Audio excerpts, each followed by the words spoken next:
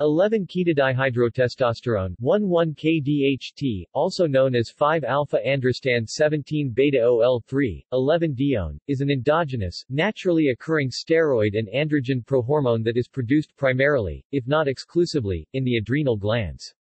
It is closely related to 11-beta-hydroxyandrostenedione, 11-beta-Ka4, adrenosterone, 11-ketoandrostenedione, 1,1-Ka4, and 11-ketotestosterone, 1,1-KT, which are also produced in the adrenal glands. See also: dihydrotestosterone.